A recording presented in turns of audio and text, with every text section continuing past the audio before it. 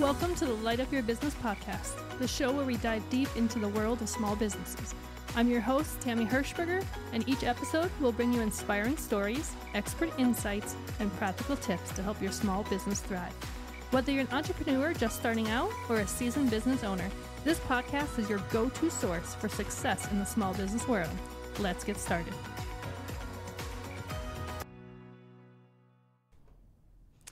Hi everyone, I want to welcome you back to another episode of Light Up Your Business.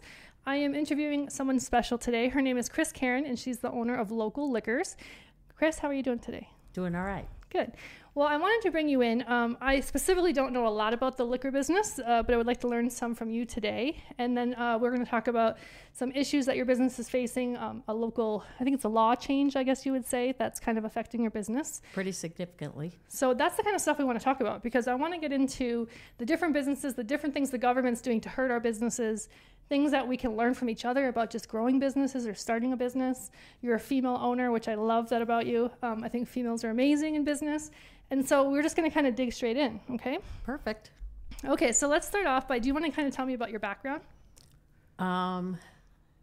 So I started out at the University of Iowa real quickly, was an intern for a newspaper, got transferred from the newspaper into the billboard division in Denver, was 20 years selling billboards for probably 6 different companies, but never left my chair. Oh, wow. So it was Gannett, Infinity, Viacom, CBS, just continual acquisitions and changes.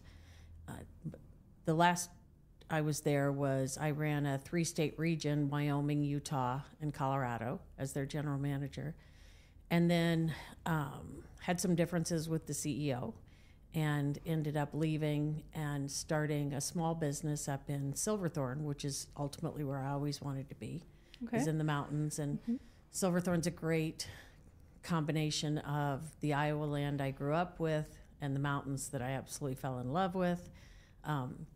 And so we opened a company called Peak Provisions, and it was a company that was designed, back up a little bit, I have 2 sons, and we used to travel to the mountains all the time for, one was a competitive skier and the other one just loved skiing. And we started this business that would stock condos for people on vacation, and they would be oven ready, easy to prepare meals, as well as groceries in small quantities, so that when you go on vacation, you're not buying a bunch of stuff, you're not having to cook. As a mother, you could actually enjoy your vacation. Awesome idea, right? And then as part of that, we opened up the liquor store, and it was a small liquor store about 2-3 blocks off of Main Street, 900 square feet. And that way we could also deliver when you got there. You could have a glass of wine or a cold beer after a long day of traveling, especially with children. And that, we struggled with that for years, for various reasons. One, I think it was before its time. Sure. We had to develop our own internet site, which was very expensive because nobody else was doing anything. What year did you say that was? 2005. Oh, wow. Okay. Yep. So, it was quite the endeavor. A great idea. It was just before its time, before the HelloFreshes of the world and the pre-made meals. But so basically what happened was, after doing that we were in there 4 years in a small store, and a larger location opened up over on the main street in Silverthorne. And so the town and the owner of the property came to us and asked us if we'd move the liquor store and become an anchor over there. Okay. So we moved the liquor store and the deli over there. Then we created a deli that would also do the provisioning. Okay. Right? So you're trying to get income, throwing spaghetti against the wall, seeing what sticks. Was that scary, going from a smaller space that was doing okay, but to growing quite that fast? I mean, it was huge. Yeah. It was huge. Can I ask you how you overcame that at some point here? The fear? Yeah. I worked really hard. Yeah. And it was tough, right? It took not only time away from my family, but also took a lot of money. And when we moved to the bigger location, the one thing I underestimated was inventory, right? And the cost of inventory. Yeah. We went from a 900 square foot location to an almost 4,500 square foot location. We took 900 of it and made it a deli that would do the provisioning for people on vacation, because that was an incredibly seasonal business, mainly just during ski season. But the cost of inventory, and at the point in time where we moved, they made a major change to liquor laws, which was that we cannot be carried credit-wise by any of our suppliers beyond 30 days. Really? So that was a law then? They made it a law. Why is that in their business? What was their reasoning? Do you know behind that? I think the liquor industry's just interesting. I mean, I think that there's a lot of unsavory people that in the years past, through prohibition and everything else forward, so I think they were protecting, right? So that you didn't take a lot from your wholesalers and then never pay them for it. I don't know. I don't know the reasoning behind it. It's so interesting. But liquor laws are crazy. They're super I want crazy. you to teach me a little bit about that, because I think it's so unfair for what they're doing. You're a small business trying to make a living as a good human being, right? That's like trying to do it legally. And I think regulations kill businesses. I mean, they put so much stuff in place that it makes it so freaking hard with the taxes, the tax structure, the rules, the regulations. It's wild to me. But continue on. Okay, so part of that conversation, right, is yes. Liquor is completely regulated, especially when you go back to the old blue laws, right? Yeah. We were in business when they allowed Sunday sales, right? Okay. But going back almost 80 years, it has been in the state of Colorado, one entity, one license, one ability to negotiate. Okay. Right? So I can only negotiate for my store. I can only go to a supplier and say, okay, I want 2 cases of this because that's all I need. And they could only deliver, they would have to stay within that structure and say, okay, you have a 2-case deal or you have a 1-case deal, things like that. And, where you're talking about regulations and stuff, we followed these regulations and went into business based on one location, one negotiation. We have to pay in 30 days. All that stuff. Okay. And what happened as of recent was there are laws in place, but they're not being enforced when it comes to the big companies. So you have to play by the rules, but the big guys don't have to. Correct. It's so messed up. Okay. It's seriously something that I personally, with the help of a lot of other independent liquor stores and some great people with an organization I'm on the board of, are really trying to fight, because you have these huge corporations like Kroger and Walmart and Target, and they're negotiating on a national level. But because they're outside the state of Colorado, Colorado doesn't enforce it. So, for example, I am required to buy it to get a certain price level. I'm required to buy 65 cases. Well, they're only delivering 1 case to Kroger, and they're getting that price level. So I can't compete. I'm paying a higher price for the same product. But you're having to buy a lot more of it, which is so much overhead for you. Yeah. It takes your money. I don't have the space for it. I mean, I wouldn't buy 65 cases of Boda box wine. It just makes no sense. And that's because their headquarters is out of state? Is that what you're telling me? Correct. Is there a way around that? Could you find some way to have a headquarters, the tiniest of offices, out of state and get around that law? But it still wouldn't do me any good unless I got everybody else in the independent liquor industry to go with me to try to go together and buy. And there's all sorts of other things. Like, it's illegal for us to sell anything under cost, right?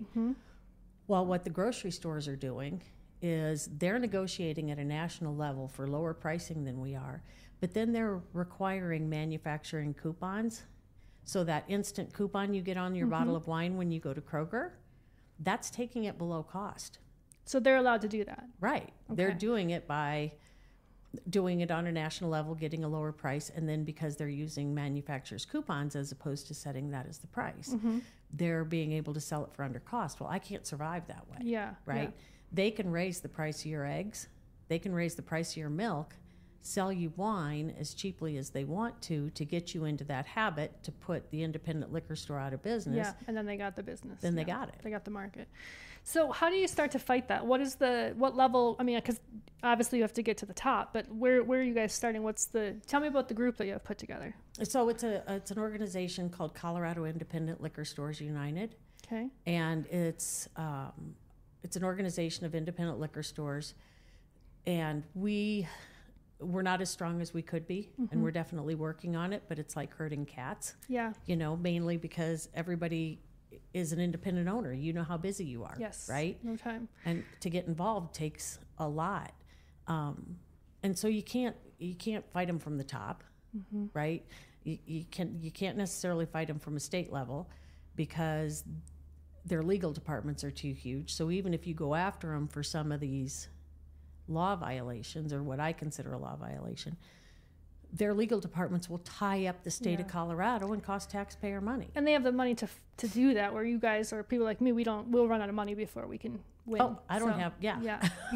Because we have to keep our money in our business. Well, you have to keep the money flowing, right? Yeah. And then you have the point where we're making less money, that the value of my business is down way, even if I wanted to get out. Yeah. Because they've taken that huge wine industry. But it's all at a national level. I mean, the interesting thing about it is, and working really hard on legislation, right? And trying to get legislators involved in understanding that all we want is an even playing field. Yeah. Right? I'll beat them on quality, selection, customer service, atmosphere, everything, but I can't if I can't beat them on. And I don't blame the consumer to a large degree. Yeah. Right? Everything's so expensive.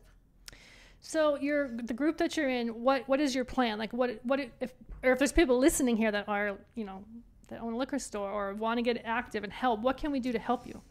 I mean, we're small business owners, so I understand we're not all in your field, but what can we do? Because this stuff pisses me off. I mean, it's like I get tired of the government screwing the small guy. Small business makes up most of the economy, believe it or not, and they squeeze the crap out of us. So, and I don't necessarily entirely blame government. I think it's huge corporations. I think it's corporate greed that's actually. But don't they go back to these senators and the people making the damn decisions? That's what makes me mad. They get bought off. Yeah, you're exactly right. So I do blame. Yes, I blame them. I agree with you in that sense. But unfortunately, we're stuck with these people that we're voting in that are not watching your back as a small business owner. I don't think that they don't get it. I can't grease their palm, right? Yeah. I can't promise them that I'm going to contribute to their next campaign. Yeah. We're too small. We don't have the money for it. Correct. So what do you think, what's your idea or what's your group's idea of how do we get around this stuff? Honestly, education, right? So even though we are the liquor industry, it's pretty much true for every small business, is that, like, if you take our business alone, the reason that the Colorado wine industry is so vibrant, the reason that the Colorado craft beverage industry is so vibrant, right? Not only the distilleries, but the breweries, the wineries, the tourism that comes from that. Once you look at that level, and then what supports that, right? It's the farmers that grow the peaches. It's the guys that grow the barley and the hops that are sourced locally. It's the people that they employ. It's the wholesalers that bring it to us. It's the truck drivers they employ. It's the people in the tap rooms and the tasting rooms. All of that exists because of the independent liquor store. Yeah. Because a great example that I always use is Breck Distillery. Okay. When they first got in business, and they're big now, right? They're everywhere. Yeah. But when they first got in business in Breckenridge, I remember them coming to the door and saying, "Can you just please put 3 bottles of bourbon on your shelves and see how it does?" And there was enough of us independent liquor stores that gave them a chance. Whereas if they would have gone to Kroger headquarters, they'd been turned down. Yeah. And they'd be like, "No, Jack Daniels is in front of you, and Brown-Forman has got it covered." So we got, So that's the first thing that we need to educate people on, is it's not whining independent liquor stores that the big guys are coming after, right? Yeah. We're an entire economic, I don't know how you would say it, But economically, we're incredibly important to the state of Colorado. Well, you're a force in yourself because you are what makes up the economy, right? I mean, that's the same thing with small business. Now the big names, Kroger, like you said, these big companies get all the recognition because they have 5,000 employees or whatever they have, right? But they forget how much of small business is what makes this country. Most people are employed by small business. And people don't know that because you just hear Apple, you hear Google, you hear these huge names and they employ tons and tons of people. But the problem is those companies, they have a little movement in their stock and things change a little bit and they fire a ton of people. We're not firing 300 people at one time. We maybe only have 10 people or 20 people or 30 or whatever you have, but we're making enough of us make up the economy in the area, right? And we care about the local state, the local community, the people. Exactly. Right? Well, and I will rather go to each one of my employees and say, I tell you what, let's cut a couple hours, let's get back on our feet, and then we'll go from there. Or you go by attrition, right? Yeah. Some amazing, and I may get these numbers off a little bit, but in 2022, Kroger reported 15% stock increase. They made $14.4 billion and they fired 25,000 people. So they're making way good money and they're laying off people, which hurts the local people. I mean, whatever community they're in. Exactly. I have a friend that works at Kroger and she's been there 34 years and makes $25 an hour. Wow. We did the math and the CEO of Kroger makes $9,400 an hour, right? Isn't it mind-blowing? I mean, I'm all for capitalism as far as making money. That's why we're in business, to make money, because money brings time, right? And we only get so much of it. And so I want to make money so I have more time to help the people in my community, help the people I care about, help my family, help my employees. But I also, while I'm doing that, I'm taking care of my employees. Because I don't know how you feel about that, but for me, these guys, I think I have 7 of them total, they are my family. I mean, I know legitimately not all of them are blood, but to me, they spend more time with me than their own family. I want them to be taken care of.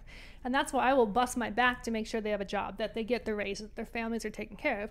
And then you have these companies like Kroger, Apple, all of them, that are just dumping people by the minute because the stock changed and their bigwigs aren't getting enough money in their pocket anymore. Yeah, well, and that because most of them are income stock driven, right? Yeah. So the CEO of Kroger makes $2 million a year, but he has 19,000 in stock option, or 19 million in stock options. Think of the profit there. Well, and think of how driven he is by just the stock price, not the fact that, one of the employees, her husband maybe just lost his job and she needs to be able to keep her job, or she's been there 25 years, or she, doesn't know anything else, or the whole thing is crazy to me. Yeah. Right?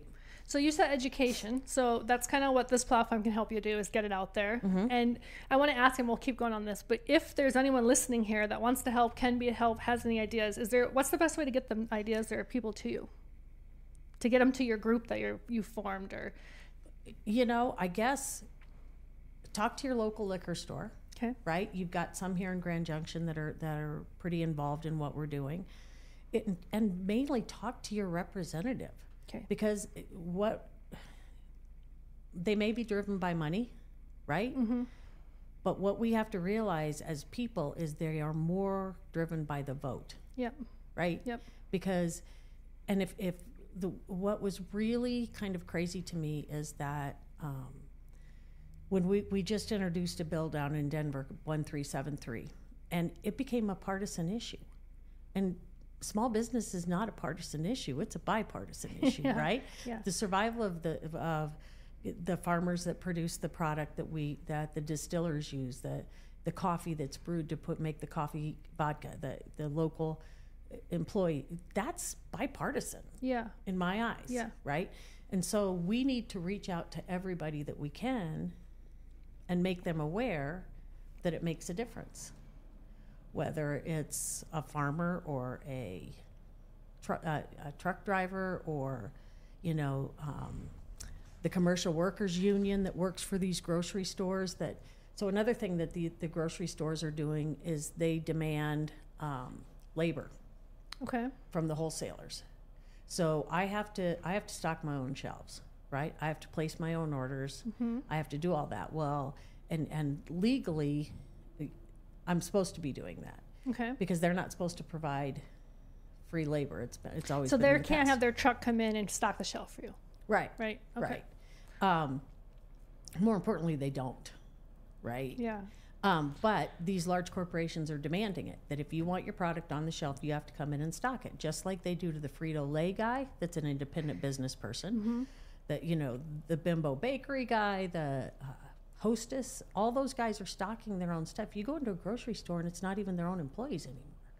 And yet they're requiring that you do your own. So is that a law, or they're just demanding that as... They're demanding it and we can't get it. We're too small. We're too independent. You know what I mean? Yeah. It doesn't. And again, it's you see it again and again from a corporate level, right? The Justice Department just went after Kroger and Walmart, maybe, for demanding supply chain during COVID. Oh yeah. Okay. Right. So they went to the suppliers and said, "Okay, Nabisco, you can't support Tom's over in Hotchkiss or Peonia, right? I need." So they get the inventory first, goes to them, and if there's not enough, too bad to you. Exactly. Okay, so the ball field, the game here is so unfair. You said you've been in business how long? How many years? I've been in the liquor and business for probably since 2005. So almost 20 years. I mean, I'm not a big drinker myself, but just for the little bit I do when I go golfing and things like that, like it pisses me off now. Now I'm going to make sure I go to an independent because I didn't even know all this stuff was happening. So, because I don't think it's right. I mean, to me, it should be even. I understand life's not fair, but in business, we have to, as people that support local business, and you want those jobs, you want the people in your community, and you want fair pricing, because once you're all gone, you know what they're going to do. They have a monopoly. They're going to raise prices. Correct. So we have to watch that. We have to protect that. Well, and not only are they going to raise prices, but they'll continue their alliances with national companies. So you may go into a liquor or a grocery store right now and find one or two Colorado wines. I didn't even think about that. The local stuff you're not going to get. No. Yeah. Those things will disappear. I carry Sauvage Spectrum, the Storm Cellar. I carry as many, Colorado wines as I can. One is they're delicious, right? And to every different taste level, but it also is supporting the economy from beginning to end in the state of Colorado, which I truly believe in. So it's really a true trickle-down effect, because I didn't even think about that aspect, that like they're going to determine what brands you're going to get, because whoever's, kicking in the best feed to them is going to get it. And so you're losing options. Your choices are being taken away, literally.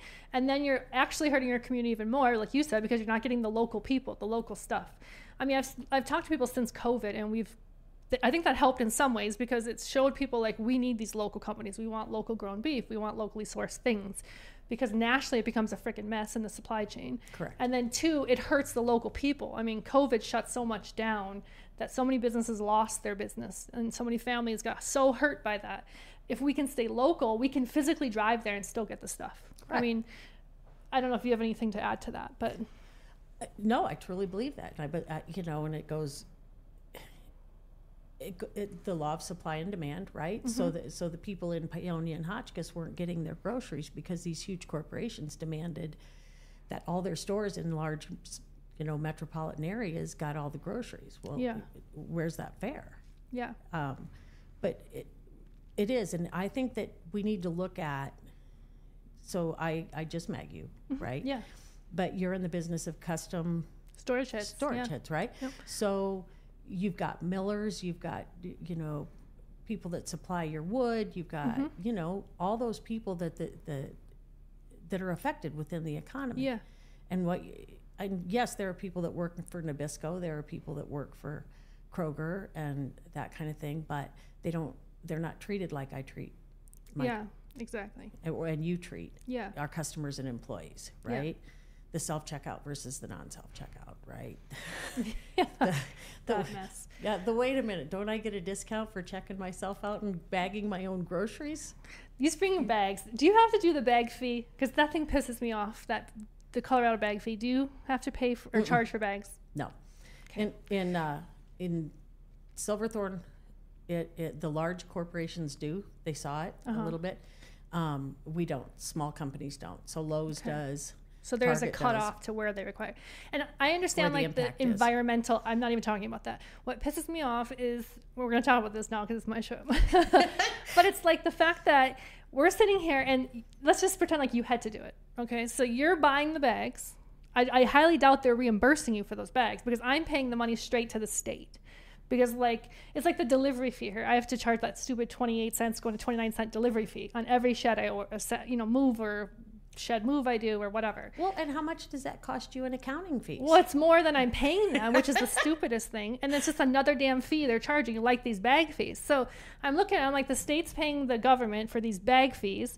I'm pretty sure the government's not reimbursing them for the bags they're buying. So now the government's making money on your bags that you're buying, which then becomes a hassle to me because I always forget my damn bags in the car. So I have to push the damn cart out there because I'm stubborn and I'm not buying their bags. Or just try to juggle everything. Yeah, it's a freaking nightmare. So it makes me mad, though. I'm like, why does the government, if anybody should be getting the money, it should be the people get the money for buying the bag and then maybe they pay a fee on it. It's all stupid to me. But it's, again, the government doing overreach and then letting these big corporations, they're like, okay, we'll do it. It won't be long before they trickle that down to you guys, I promise. They're going to screw you somehow. Well, yeah. Ultimately, yeah, right, is if you can get the money. Yeah, I don't know. We haven't had to deal with that. Well, thankfully. But the delivery fee, the 29-cent delivery fee on the 1 or 2 weddings. Do you do deliveries on your booze? Is there rules? Because I know I've heard some people around here that they say, oh, I get it delivered. I didn't know that you could do that. But so in the state of Colorado, you could deliver, but you have to use your own employees, your own vehicles, and it has to be done under your company, which in all honesty is very smart. Mm-hmm. Because the fact is that so you wouldn't Uber it or something like that. That's what you're saying. And that was one of the propositions that had come up back in 2022.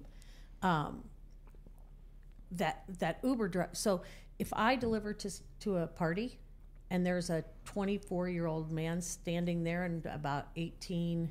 Oh, okay. 20-year-olds behind him, mm-hmm. I'm not going to deliver to him. I can lose my license. So does that, it's like being in a bar and you get overserved, or you get served someone that gives it to a young underage person. I've heard you can get sued for that. Is that same thing for like a liquor store? Yeah. Okay.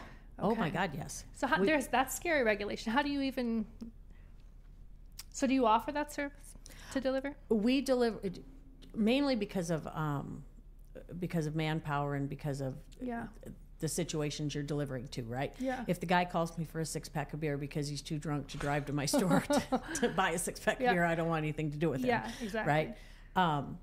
But we'll deliver weddings and reunions and things like that. And when it comes to delivery, I think it happens a lot in the cities and probably in Grand Junction and stuff. But by keeping that chain of command and not allowing a third party in to deliver, mm-hmm. We have taken responsibilities.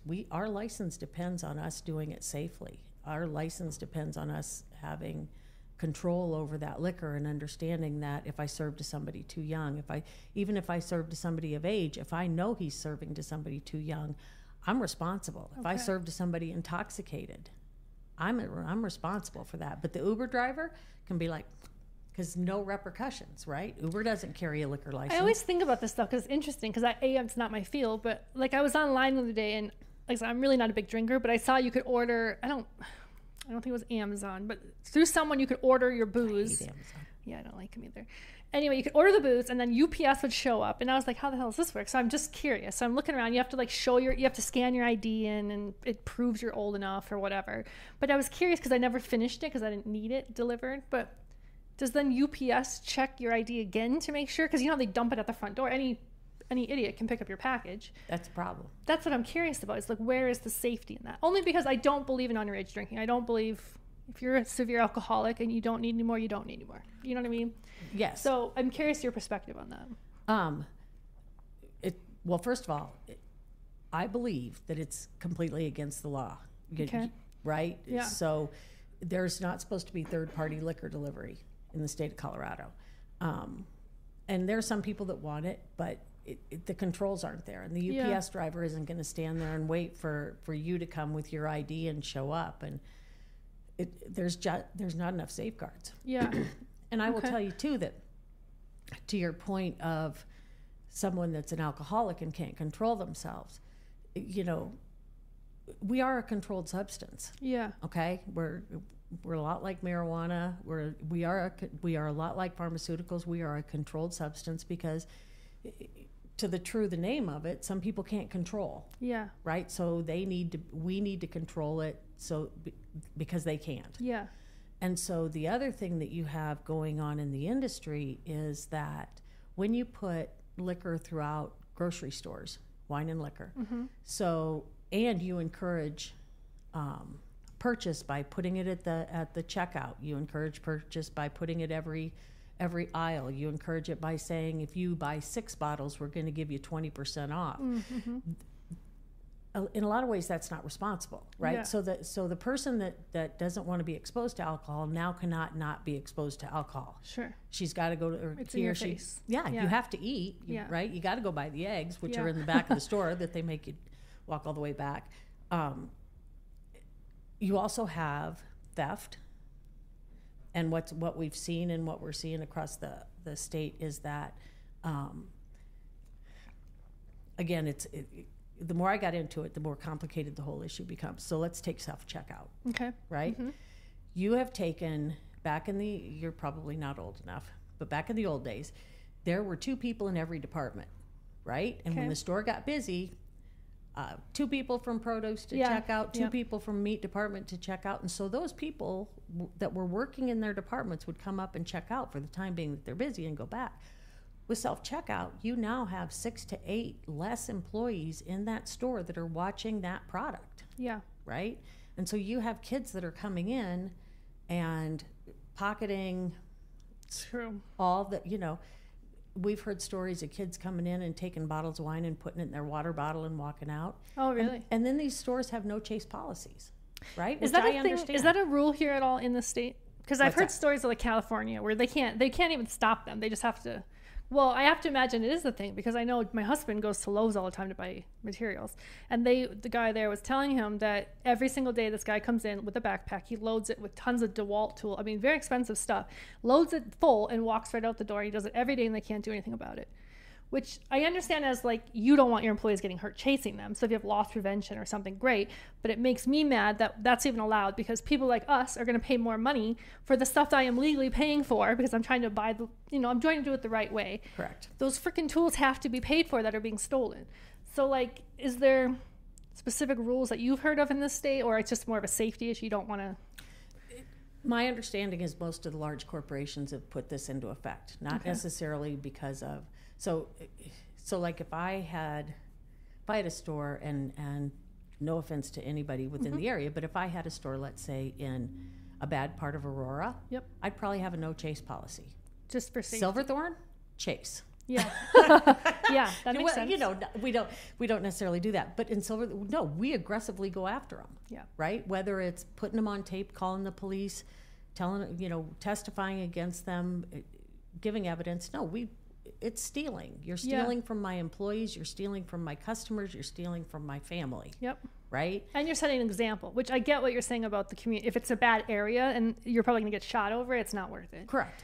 But you also might want to rethink what you're doing there in business, because you're going to die, because you're going to starve to death, because they will keep stealing from you. Correct. Yeah. But these large corporations that have one store that's in a good area, one store that's in a bad area, one store that's, they have to make blanket policies. So the huge corporations like a Lowe's, like a Walmart, and a Kroger, they have no chase policies. And an interesting quote from so back when Walmart and somebody else were talking about having to close stores because of the theft, right? The Lowe's CEO came out and said, one of the reasons why our theft percentage is so low, he's like at 1%, and everybody else is now verging on 3 to 6, is because I have people in the aisles. I can pay a person to stand in the aisle. Interesting. And save money over how much is going out the door not being paid for. So just having someone in the aisle deters thieves, basically. Right. Interesting. Somebody sketchy comes in the store, one of my employees will just start stocking right next to where they're shopping. Right. And it deters them. So it's more of, but if these, especially when you get into areas, and again, there's so much involved in it. Yeah. So when they went to automatic wine conversion, when they said, the large companies said, okay, if we sell beer, now we can sell wine. One of the things that was not part of the program was that if I wanted a liquor store, I can't put it within 500 feet of a school. Oh, okay. A high school, parochial school, daycare, anything, right? And so automatically these people that had 3-2 then had full strength beer and then full strength beer wine, but they didn't have to do the distance requiring from high schools. So a lot of what these companies are seeing is high schoolers coming in and taking a bunch of stuff out of the store, knowing there's no chase policies. It's just crazy. So they know where to. So you're making it easier for these young kids to get this stuff, which is kind of defeating the purpose of what you're trying to do. I mean, it's a control. Which is drink responsibly, right? Right. Beer, in my opinion, all that stuff is not evil. It's when you have an addiction to it and it becomes too far, or when young people are getting it and being very irresponsible with it and making bad decisions. So correct. Let's throw on top of that spiked Sunny D, spiked Mountain Dew, hard Arizona tea. So they're late. What's the word I'm looking for? They're marketing to kids. Yes, that's the word. Right. And then these grocery stores, you walk by a hard Mountain Dew display and you can't tell the difference between regular Mountain Dew, other than the hard. And you think about that, it's a great. I mean, for them, it's a great tactic because what mom doesn't have their kids toting along in the thing, and the kids are always grabbing everything, and here they are seeing these things that they usually wouldn't see because they'd be in a liquor store. Right. I didn't even think about that. I don't let an unaccompanied teenager or minor in my store. Yeah. If they're with their parents, right, all day. But I also don't have a huge display of Mountain Dew next to hard Mountain Dew. I have hard Mountain Dew. Yeah. I don't because I don't believe in it. Yeah. But like Arizona tea, right? I'll have hard Arizona tea, but it's not right next to the Arizona tea. Yeah. There's not that leap. Yeah, I didn't even think about the mental leap there and how clearly it's in their face. I mean, I'm not a parent, but if I was, I would think about that now because it's very interesting how much they're pushing this stuff on children. It's crazy. I mean, same thing with pot, which we won't get into, but it's like, I mean, an adult on pot, great, if it calms you, whatever. But like you're giving it to these kids or they're getting it and they're wanting it at such a young age, they're becoming addicted to it. And then before you know it, it's just like another thing they want and then it grows into worse stuff, right? And their minds are developing and it's not a healthy situation. Yeah. Right? And it's not, and most often it's not in a controlled situation. Yeah. In the state of Colorado, legally, your 18-year-old can drink at home with you. Oh, I didn't know that. Okay. But in my eyes, that's a controlled situation where you take that whole mystique and everything out of drinking. Mm-hmm. It's, it's like, no, you can have a beer. Yeah. That's it. And now we've made it so, these corporations have made it so easy to drink with, tea and the seltzers. And, when I was growing up, it was Bud Light, and boy, choked down 3 of those. Yeah, I was never a beer drinker because I hated the taste. And that is actually really true because, I have an alcoholic father. So, I have a little bit of a fear of it, a healthy fear, if you will. And that was the other thing I always liked about, like you said, now they've sweetened everything up so much. I can actually drink a little bit because I'm like, oh, that's not so bad. Back then I didn't drink beer. I didn't like the hard stuff. It was so strong. I'm not a shot person, but that would be the only way I could have done it because I was like, this stuff is nasty. I cannot stand the taste. And so it made it easy for me knowing I have an alcoholic father. Like, I mean, he's past it now, but when he was younger. But anyway, so it was like, I don't want it because it's disgusting. And now, like you said, they've sugared it up. They've added so much different options to it. And they've made it, like my son, I had Sunny D in the refrigerator his entire I didn't even realize they had spiked that now. Oh, yeah. They're spiking everything. It's crazy. You're opening our eyes so everybody's listening here. I'm going to have to be careful. I'd probably get myself on something like, what is this? This is interesting. It's, like I said, it's a crazy industry. Mm-hmm. And they're just, it goes, so let's go back even further, all right? Sure. That to get something on the ballot, you talk about government, to get something on the ballot requires millions of dollars. Yeah. Because you have to, the state of Colorado has made it legal to hire somebody to get the signatures to put something on the ballot. But the amount of signatures that you have to get and the distribution, which I think is a great thing because that's a whole other subject. But the fact that you have to get signatures from the south of Colorado, from the western Colorado, from all over the state to get something on the ballot. Mm-hmm. But we can't come up with $2 million to just get something on the ballot. Yeah. Like when they made this change, they spent $31 million on Propositions 124, 125, and 126. We, as an industry, the independent liquor stores and some of our associates and affiliates and everything, we had $975,000. Wow. And you asked me earlier about how to get it done. It was boots on the ground. Yeah. It was everybody in the industry talking to somebody and letting them know the repercussions of third-party delivery, legalizing it, letting DoorDash deliver liquor. It was letting people understand what the repercussions were of allowing as many liquor stores as you want, whereas right now I'm limited. If I wanted to own 3, I could own 3, but it opened the door for huge corporations. Yeah. But it's every person talking to everybody, and the voters came out, right? But it's so difficult in the state that if you want to make a change, you have to have money. So therefore, the only people that can make changes are the people with the money. Yeah. And then they make more money, and then they can make more changes to your government by, like you said, contributing to campaign funds. And even for someone like us, it takes, even if we can figure out the people, and it takes time to create these armies of people to go out and start petitioning this stuff and getting the petition signed and all that stuff. So I think it's good that you came on here, because you're teaching me a ton of stuff that I didn't know. You can believe my fat mouth is going to tell everybody I know about it. And I hope everyone listening goes and talks to people, because whether you're a drinker or not, whether you're a parent or not, it's affecting the communities. It's affecting children. Like all this stuff, I did not even put my mind to that thought of like, we're actually hurting children because we're pushing it on them younger and younger. Now, there's nothing wrong. Like I said, I'm not here saying there's anything wrong with drinking, but as long as you do it responsibly. Correct. Pushing it on children and making them think it's cool and making it so accessible to them, especially in an uncontrolled environment, is not safe. No. And that's where I think it gets into the gray area of like, this can become a serious problem for those kids. I think it is. And it goes back to the alcoholism. Yeah. You see it, Yeah. right? There are people that I won't serve. You know, not only if they come in and I can tell that they've been drinking, but there are certain people within my community that I've just pulled aside and said, I don't want to be a part of this, right? I don't want to make it easy for you to do this anymore. So you can't come in my store anymore. See, and that's why we need the small businesses like yours, because you care. Where Kroger is never going to go up to anyone and say, you can't have that. Right. You can't do that. I don't want you to hurt yourself anymore. Whatever it is. Right. I've seen the life situation you're in, and it's a bad decline, and I need to help you out of this, right? Yeah. If nothing else, by not serving you. Well, and this third-party stuff came up to me. I won't get into too many details, but I know someone that their significant other is, at the moment, it's getting better, but they were a severe alcoholic in bad shape. And he kept trying to stop them from getting it. And because she was drunk all the time, she couldn't go get it because she wasn't driving, thankfully.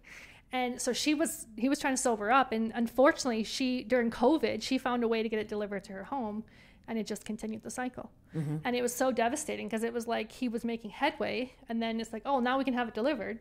Now they can get it without leaving. They don't have to drive. I mean, thankfully, we don't want drunk drivers on the road. But it was just a sad state to me, because I thought, man, this opens up such a mess. Right. But as an employee of a liquor store, if they're the ones doing the delivery, they're responsible for when that person opens the door to sign off on it, because they have to check IDs. If they're intoxicated, or if they are in a situation where you don't think that they should be served, you should be walking away. Yeah. Because it's our license. It's our livelihood. So, I mean, I'm glad that there is some protections in place with you guys. I would imagine there's some unresponsible business owners out there. I mean, they're everywhere. But I am glad for people like you that are responsible with it, because you're doing the best you can as a person and as a business owner in your community to protect your community. Correct. Yeah. Correct. And I think that there are a lot of responsible ones. But like you said, there's a bad apple in every barrel. Oh, absolutely. Right? Yeah. But you try to protect as many good apples as you can. Yeah. You try to protect the people that are taking care of people. That's what a community does, right? Yeah, yeah. Well, and that's part of why I want you on here, because especially when I heard about what you're facing. I mean, I didn't know that at the beginning. I just thought this woman's going to have a cool story. But we want to help each other as business owners, because we need each other. Mm-hmm. The state needs us. The people in our communities need us. And we don't even know all the people that we affect with our business and what we're doing, and as people and as examples to people being an entrepreneur and a female business owner. And so I appreciate you coming on here and talking about that. Well, I appreciate the opportunity. Yeah. Again, it's education. Yeah. Well, and that's what we need, because that's how we get woke up. I mean, I feel like COVID that did that to a lot of people. We started to wake up, and I'm watching school boards and what's happening in schools, and like people are starting to get it. Like our kids are being inundated with crap. And if you're not careful as a parent, this stuff is going to get into them and it changes them. And so I think it's good to always be watching. Whatever side of the fence you're on, just be educated with what's happening so you are aware. And if you don't like it, then you have to do something about it. Right. And I don't want to get into a political discussion. Yeah, no, but the one of the things that people need to realize that's incredibly important is you need to be involved in your political system from your school board. Yeah. It's so much more important and has such a greater touch the closer they are to you.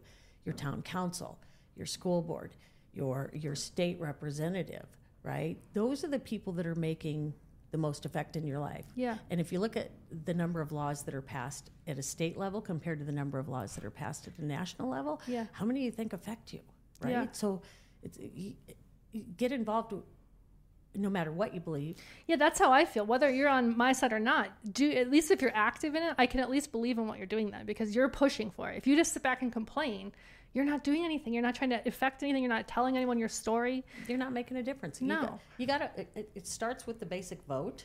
Yeah. Right? And if it truly affects you, get involved. Yes, exactly.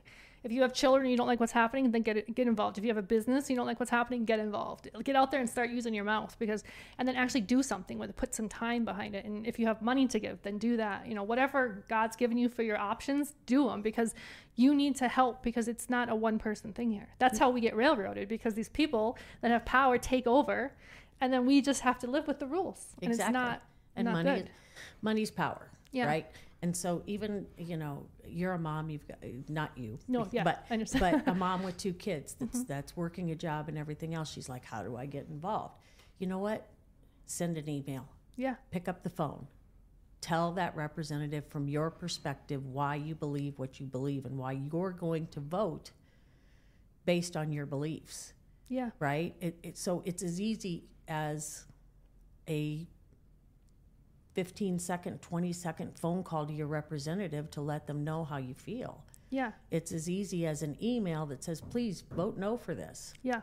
And hopefully they'll get them from both sides. Hopefully they'll become educated on the situation. And hopefully they'll be able to come up with solutions that involve both sides. So as a business owner, right, I'm sure that when you make a decision, you seem like the kind of person that takes everybody that's affected and involved and the stakeholders, and you say, okay, I have a big decision to make here. How do you guys feel about it? Yeah. How's it going to affect you? What's it going to do? That's what our representatives need to be doing. Yeah. Right? They're supposed to represent, no matter who voted them in office, they're supposed to be representing all of us. And if we don't tell them what our perspective is, and if we don't tell them what our, how we're affected by what they're doing, they'll never know. Yes. Well, I think that's in general in life. I mean, any relationship, if you are having issues, you need to have communication and tell them what you're doing is hurting this or hurting me or whatever. And that's how you start to get change. Yeah, you're absolutely right. In my business, I mean, obviously we as the owners, we have to make the final decision. Correct. And we will weigh all the options. And sometimes it's not what everybody wants, but sometimes they have some saying of like, this is, and I want to get other people's perspective, because I need to know if we make a time change or we make a decision on how we're going to cut stuff different or whatever, what does that do to you guys? How does that affect you? Because there's things I don't think about. And I'm like, I mean, you brought tons of stuff to me today that I would have never thought about. And I'm like, that kind of changes my perspective a little, because I see something that I didn't see before. Right. And that's why I think it's good to talk about this stuff. Well, and I know so much about it because I've talked to people, right? Yeah. During 124, 5, and 6, I traveled the whole Western Slope to talk to anybody involved in the industry. And that's where I learned, right, how they were being affected. That actually was affecting farmers. It was affecting peach growers. It was affecting hops growers. But it's so hard to have your mind go that far down. And so it's a little bit like, I'm going to buy my wine at the grocery store. Well, it saves me a little bit of a time, but you don't understand the trickle-down effect of that. Yeah, exactly. Yeah, I mean, I think it's great that you're out here talking to me, you're talking to other people, you're educated, you're in this industry. This is your life, and this is why you know so much about it, because this is what you do. This is your livelihood. And so for time's sake, we're at almost an hour here. And like I said, I'm always happy to, if you have any other things on this list I gave you, we can talk about, but I think the direction was where we were supposed to go, and I'm content with it. Is there anything else that you want to add? No, I appreciate the opportunity to talk to you. Yeah. I think all of us need to do more of that. Yeah. Right? Yeah. I mean, because how do you know? If you don't, when you go to a restaurant or like, okay, so we'll go back to liquor. You're sitting at the bar, and if you're sitting on your phone and you're not talking to the guy next to you, how are you ever going to know what they are, who they are, how they're affected, or what life is? Or, I think we're just all diving into our electronic holes to a certain degree. Oh, I absolutely agree with you on that. I think it's destroying the families. I think it's destroying us as people, marriages, relationships, because we are stuck. We're ding-led, as they say. Like every time that phone rings, I got what's going on, And I mean, I am young enough.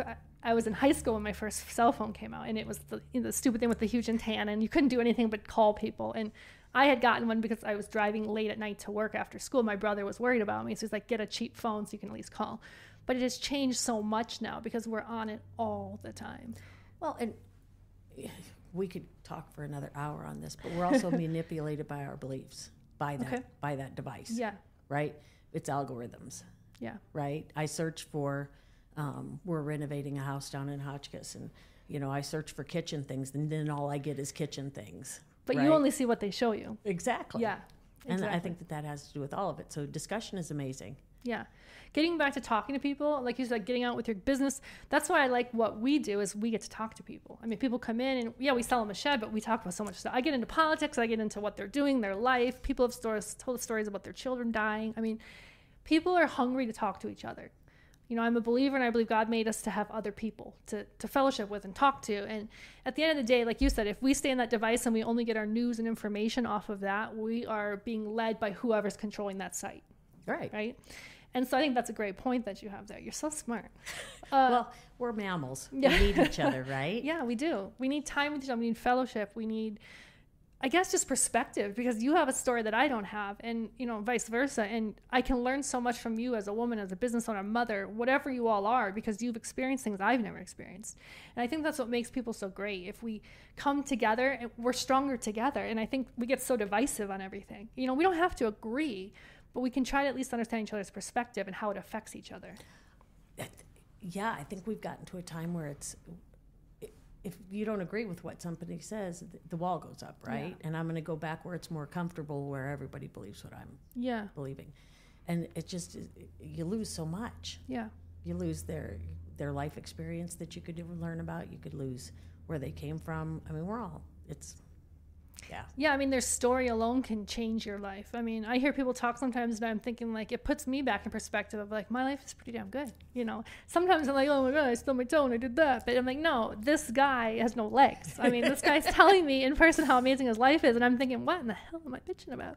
You know what I mean? So, yeah, I think that's a good point, too. And that's why I kind of want everyone listening to go out and talk to people, and talk to your local business owner, and talk to the guy who makes your bread, and go to the local businesses. And if you're in Silverthorne, go to local liquors. Thank you. Do you want to give the location? Because we all travel. Next time I'm through there, I'll have to stop in. So you exit into Silverthorne, go north, and we're 2 blocks on the right. On the right. Okay. Yeah, and it'll be. You should check out the store. It's a little bit of a unique one. We now sell local meats that are produced. So you still have the deli and all that? No, because we never did even get to finish that. But no, but okay. So we shut down the deli and we went to liquor only. But at that point, people had gotten used to buying their steaks at our place, and so we've dove even deeper into locally sourcing. Like our meat is Highland cattle, just raised north of town. We do a meal prep system called Pre-Fair out of Denver, that you make your meal in 15 minutes. You can order it just like a Hello Fresh, but it doesn't travel from across the country. How far away can you ship that? Sourced. We're working on it. You have to keep me updated, because I actually use HelloFresh because I work all the time. I don't like to cook, and so I want more information on that. And I will definitely pass it on. But so again, you got to walk the walk, talk the talk. You talk the talk, walk the walk. But we try to source locally wherever we can. So local meats. What else do you have in there? So there are a couple restaurants that produce product for us. So there's a young man out of Breckenridge who just took over his mom's company called Soups On. Okay. And so he went and got USDA approval. He now packages his soups and sells it at our place. A local ice cream maker from down. Wow, you Denver. have a lot in there. Yeah. I mean, we now source eggs, cheese, and milk out of Olathe. Okay. So that people have an opportunity to, stay local. And I mean, I truly believe in it. I didn't even realize all that, so I'm glad we're still talking, because I know there's furniture haulers that listen to me on here, and they travel from Minnesota out to California. You guys have to stop into local liquors, because I'm going to have to stop in there when I go through Denver. I did not know you have all that stuff. Yeah. What else? Anything else that you can tell me about? Let's promote your store a little more. Not really. I mean, I love the local, because... And we get super involved. We have one of the best things that we do, in my eyes, is a few years ago, the town of Silverthorne came to us and said, we want to do a First Friday series. So the first Friday of every month, do some sort of event, some sort of something. They said, can you think of anything? And I said, I always wanted to do a locals appreciation party. Okay. Which is basically a party that you do when there's not tourists around, and you just tell local people that we can all get back and see each other and have a good time and stuff. And so this thing has evolved over the last 7 years into, it's a free event. We have local breweries, wineries, and distilleries that come in. They donate their product, they donate their time, they donate their people. We have a couple local bands, and all we do is ask for donation at the door. And this is held at your location? It's held across from our location at the Performing Arts Center lawn. Okay. But people can donate $1, they can donate $100, they can donate $5, and 100% of what we bring in goes back to 5 local charities. Oh, that's awesome. And then leading up to that, there's a whole thing in the industry now called allocated bourbons and allocated beverages. And so a lot of people resell them, and they get resold on the online and stuff for a lot more money. Okay. We collect all ours. We put them on auction, and 100% of what we bring in on those also goes back to the same 5 local charities. Okay. But what's, it's super cool, because when do you do this? It's the first Friday of every May. Oh, every May. Okay. So every May's first Friday. Okay. And the auction starts in mid-April. But we keep a few of the beneficiaries and nonprofits the same, but try to highlight different things they do for the community. But then we also try to bring in new ones every time to create awareness for what they're doing for the community. Do you mind sharing the last ones you used? Oh, geez, I'll always forget one. FERC's Rental Assistance Program, Mountain Mentors, which is an organization that helps people coming into the country to try to do things the legal way. Okay. Right? Oh, geez, who are the rest of them? I apologize. I put her on the spot here. You totally put me on the spot, and that was in May. Building Hope, which is a mental health awareness. Okay. In the past, we've done Summit Advocates, which is a program for domestic violence. We've done Cafe Food Rescue, which basically takes food that's not used by convention centers and stuff, and they repackage it and put it back out into the community. Okay. So there's a bunch of really cool programs that we've been able to help, and it's small. But do you realize the impact you have on that? That's why I like small businesses like you, because they do things like that help the community, and you're doing it every year, and it's not only brings your community together, but then you actually have a reach out to, you don't even know who you're all affecting with that. Correct. And the cool thing about it is that it also takes the community that I work in, which is the breweries, wineries, and distilleries that are all local, all from Colorado, become a part of it. They donate too. So all of us come together. And it connects them, and then they can start to, figure things out and talk. And you're building a network of people, and networks of people make change. Right. I mean, believe it or not, we all sometimes think we're just so small, we're who we can affect. You never know. Right. Because one person could come to that, or one person could listen to this, that could change so much stuff for us, because they have more power than us, or they know more people, or they just have a big fat mouth and they tell everybody, right? So. Well, and we couldn't have done it without the town of Silverthorne and the partnership there. So you just, you kind of figure out who has like mind. Yeah. So Silverthorne's been really good to you guys as far as a business, helping you along the way. And oh God, yeah. Yeah, that's huge, because some cities are not easy to deal with. No. Silverthorne's great. They really are. They care about the small businesses. And more importantly, They care about the community. They have decided to become, they realize that they are going to have second homeowners. They realize they're going to have Airbnb and things like that, but they are making a very concerted effort to make sure that they are the bedroom community and workforce housing. Good. And an affordable place to live.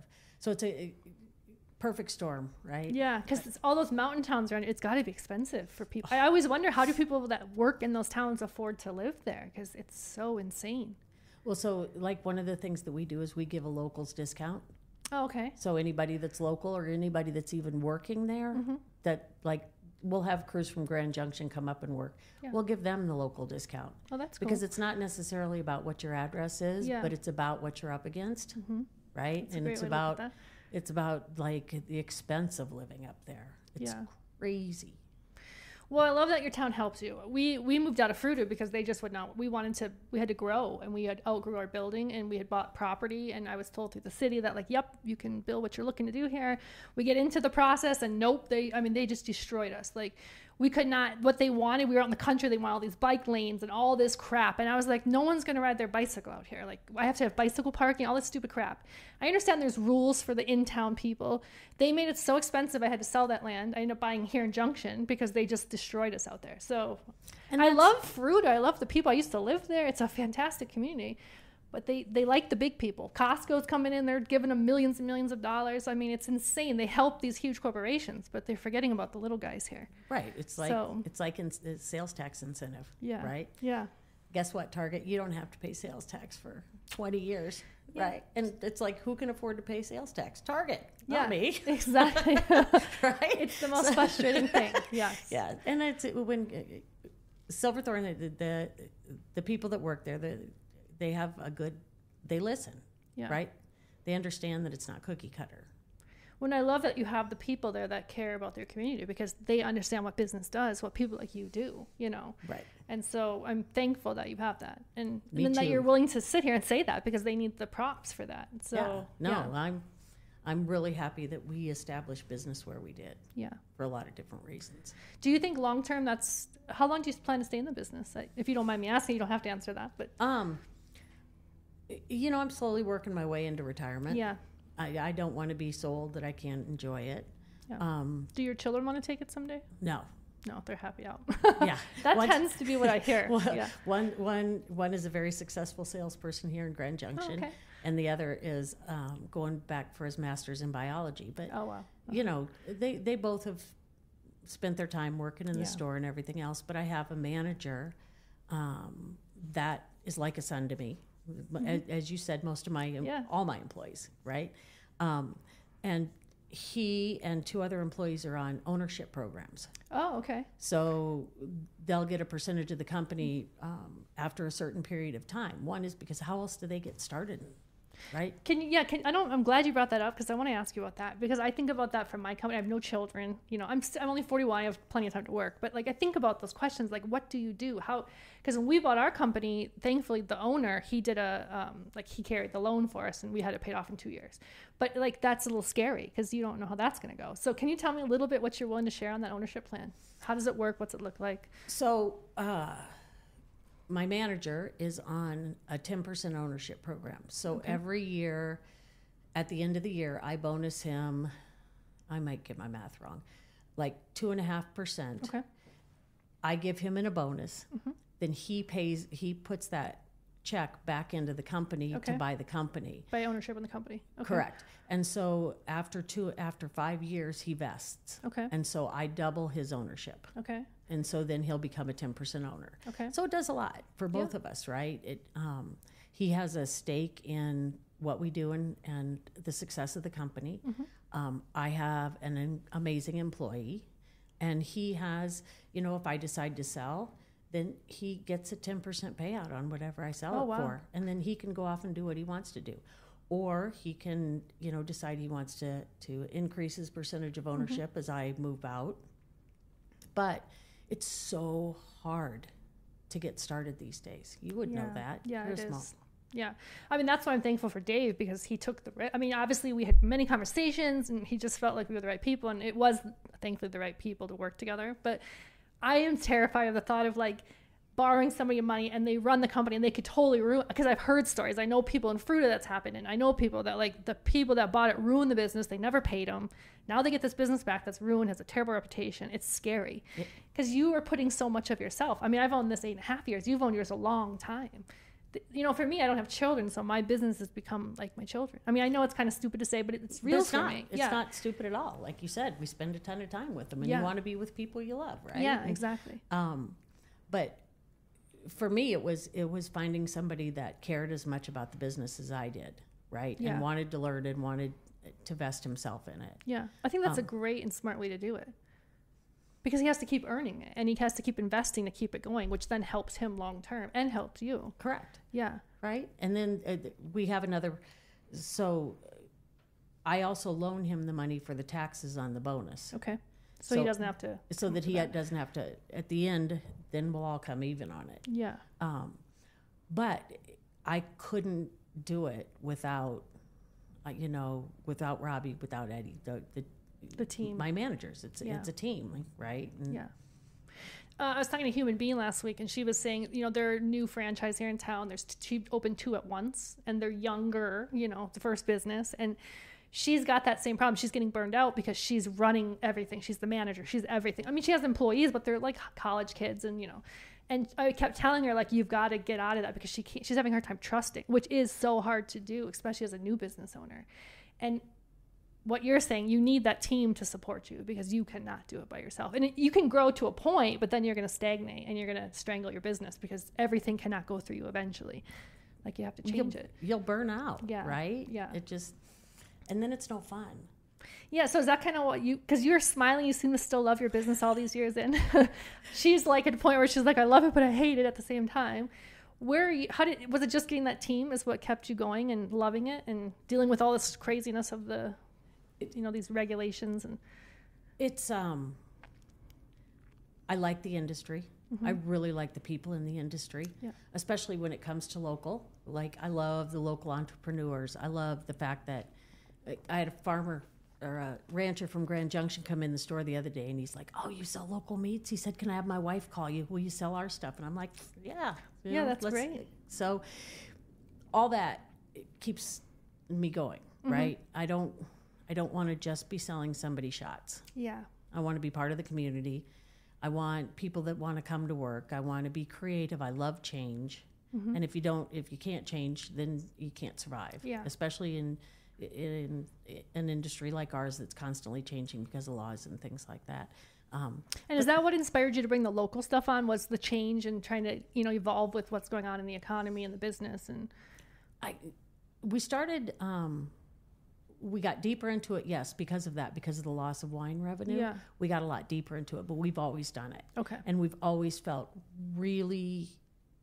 it's really important when somebody local comes in and says, "Will you support what I'm trying to do?" Yeah. It's like, hell yeah. You're actually helping launch their business. Right. That's why I love the small business coaching I do, because there's people that just have no idea where to start. And, I don't know everything about everything, but I know the basics, and I can get you going, and then we learn together and I help you. And most people just need to believe in themselves. People are so beat down and they think they can't do it. And just having someone believe in them changes it, first off. And then just knowing some of the stuff to even give them direction of, like, I have a lady I'm dealing with, she's doing a coffee truck. I don't know food and beverage rules, but I know the direction we've been sending her in, and let's go talk to these people and figure out what they're saying you have to do and the permitting. And, you get so overwhelmed. So for you to even open your store to let them start selling there is helping them to start their business and grow their business. Right. So if they can, $5, $5, right? And it puts a little in your pocket. Right. Why not sell some of their meat? It makes you some money. Right. So. And it's a better meat than you're getting at the grocery store. Where you don't know where it's sourced or how that cow's been treated, or, it's got to be happy. It's living in Colorado, right? I know. It's such a beautiful... I grew up in Minnesota, so... I love Minnesota. I grew up in Iowa. Yeah. But, no, it's all about helping your neighbor. Yeah. Right? No matter... And we've kind of lost track of that. No, I think we have. I think we're it's me, mine, and what is that saying? Me, mine, and my four, or something like that. And I'm just so not that way, because I don't have children to protect. So I'm always protecting my people. And I look around at my employees, and I'm looking at how much they care about us and we care about them. And then I'm looking at their kids and the next generation coming. And I just keep thinking, like, how can we make things better for them? Because sometimes I think, I can only affect these guys. Well, that's fine. I have 6 people right here, and then their children and families that I can affect, and they're going to remember how I always tell people, for me, I run my business as honest and as great as I can, because I want my people to go home and not drink every night and not beat on their wives because they're friggin' miserable. And I want them to go home and love on their family because they had such a great day at work. And I see that, and that's what makes owning a business so great, I think. Oh yeah, it's the effect. Yeah. You spend a lot of time at work. Shouldn't be someplace you hate. Yeah. And corporate, I've never had to work full on corporate since high school. I've always worked small business as before I owned my own businesses. And I just look at how those people, poured into me as a young person and gave me opportunities to show what I could do. And there's something about pride of that. Like, I think we lose shape of pride, and not in a pride that's bad, but in pride of like, I'm proud of what I did. I'm proud of how I take care of my employees. I'm proud of what I'm building here. And I'm proud if I take care of my customers. One of my last straws at a corporation was I was given 3% of my payroll budget to bonus my employees. Okay. Right? Mm-hmm. Well, I interpreted it as I have a lump sum of money. Yeah. And it was 3% raises, not bonuses. Okay. I have a lump sum of money to work with, and I'm going to bonus people accordingly. Yeah, according to how good they do, right? Right. Yeah, who earned and so I had a receptionist that was making 20-something thousand a year. Okay. And I bonused her 6%. Mm-hmm. And I had somebody else making $80,000 a year, and I bonused them like 1% or 2%. Yeah. Because one, you could see the difference in the employees and what they were doing. Yeah. And I got cut. Really? They didn't like that? No, corporate says 3% to everybody. And I'm like, but wait a minute, 3% of $80,000 is more than this person has worked for. But this person's really worked. She makes no money. So even if they weren't very good, you had to give them 3%. Correct. See, I don't like that. No. Well, and 3% of 80 is so much more than 3% of $26,000 a year. But this employee was working her butt off for me. So, and the company. And you can't reward hard work, which as a small business owner, I mean, obviously we have laws we have to obey by, but I make the rules for the most part in my business. I'm going to make sure if you're doing a great job, you're going to know it and you're going to be paid well for that job. I think we've taken away so much of hard work and like be proud of what you did and reward people for that. It's without getting political. It's so much like everybody gets the same. And that's not, where does the drive to do better?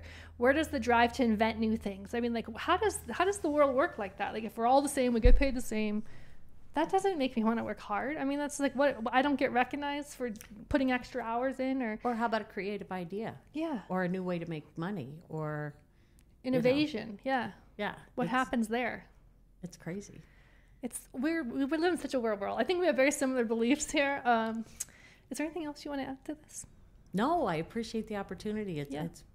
I had no idea what to expect, but it's been rather enjoyable. Yeah, I try to make it fun because we got to talk about stuff. I learn. I don't know everything, and I love learning from women like you. Thank you for doing what you're doing. Thank you for running a good, honest, hardworking business. Thank you. I will send everybody I can over that way. All the people I know traveling through Colorado, I'm going to make sure they stop there, and I'm going to stop next time, and I'll hopefully see you in there. And if anyone here has any questions or anything, you can email me at lightupyourbusinessllc@gmail. And if there's anything you want to say to her or get information to her, let me know and I'll get it passed on to her. We thank you all for listening. And if you have anything else, always reach out to me. I'm always promoting business. If you guys want to be on the episode, if you want me to interview, you can send me an email and we'll get you on here. Thank you very much. Thank you. Thanks. And remember, in the world of business, every success story begins with a passionate dream and ends with a strategic billion-dollar handshake. Stay ambitious, stay innovative, and keep making those deals that reshape tomorrow. Thank you all for tuning in, and until next time, remember Proverbs 3:3 says, "Let love and faithfulness never leave you. Bind them around your neck. Write them on the tablet of your heart. That way you will win favor and a good name in the sight of God and man." And remember, if you like what you heard today, click the follow button so you never miss an episode.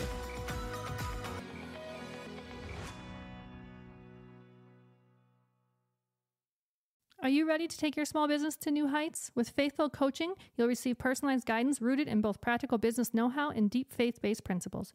Picture this: achieve your goals with clarity, purpose, and unwavering faith. That's what our expert coaches specialize in. Whether you're just starting out or looking to expand, our tailored coaching programs are designed to meet you where you are and propel you forward. Say goodbye to overwhelm and self-doubt and hello to confidence and success. Join the Faith-Filled Coaching family today and step into the abundant future you've always envisioned. Visit faithfulledcoach.com to schedule your free 30-minute consultation. Let's make your dreams a reality together.